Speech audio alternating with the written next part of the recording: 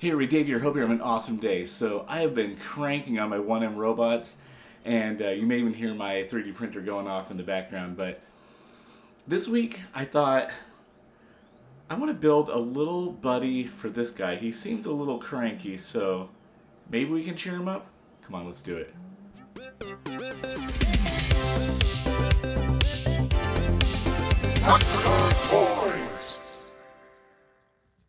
Hey, here's my little sketch I made about a week or so ago, and originally he was going to have a little bag of chips, but I've got something really special that I found, and I'll talk about that a little bit later. So first things first, let's go ahead and make a little armature. I'm just using some aluminum foil. We'll roll that up, and I'm just trying to build the shape of this little monster. I built it in two parts, so I went ahead and used some chopsticks to kind of help hold this all together, and I rolled out some clay, and really all I'm trying to do right now is just cover the thing.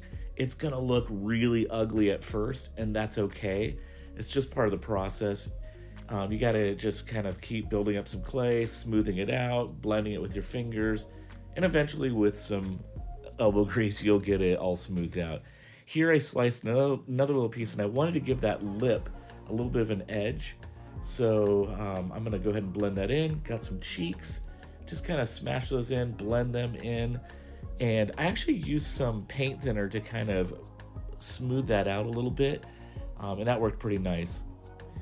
Just kind of doing a little indentation. I actually ended up making that hole a little bit bigger because it wasn't quite big enough for the eyeball itself, but I thought it'd be kind of fun to put a little eyebrow on this, make a little bit of a SpongeBob feel.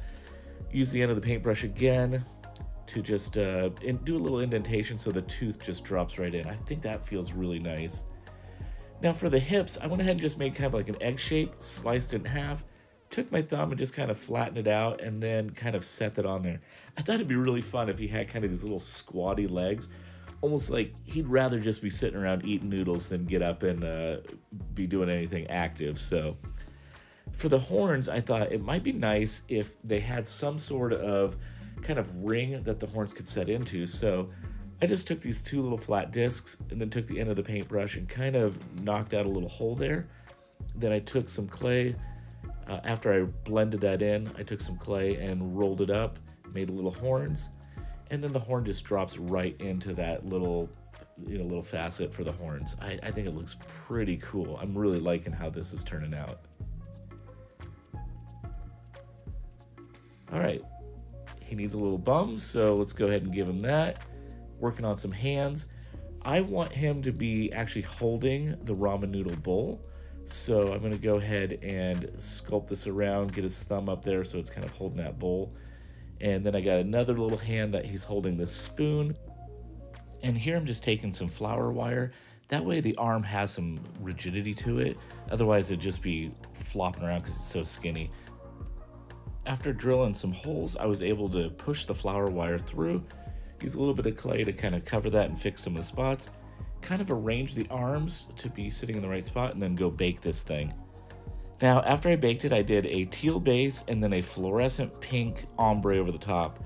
And I was kind of playing around the paint job. I was thinking almost like a chameleon, how their skin color can change. And I thought maybe he's so happy because he's eating this bowl of ramen, his skin color is kind of transitioning and changing. So I don't know, I thought it was kind of a fun little play there.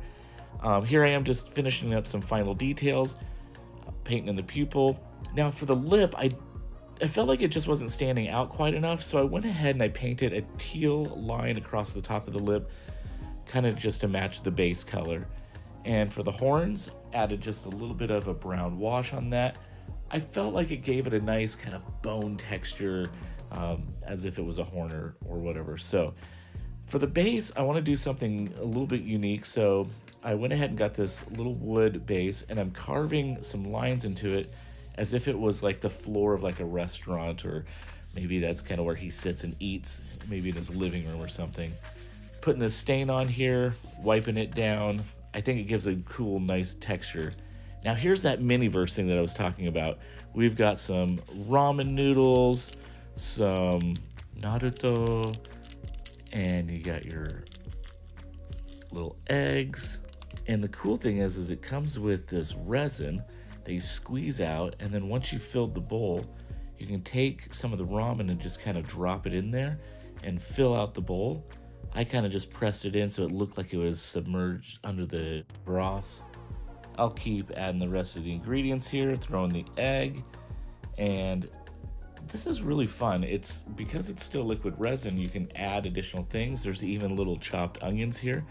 But what you have to do is actually cure this resin so it will harden. So I'm gonna go ahead and throw it in my UV cure, and I think we're gonna call this one done. Okay, so that was just all around a really fun build, or sculpt, I guess. But I think this little mini-verse thing really pushed it over the top and made it super cool. So let's do some turnaround shots of this thing, and as always, it's a great day to be a toy nerd. Have a great one.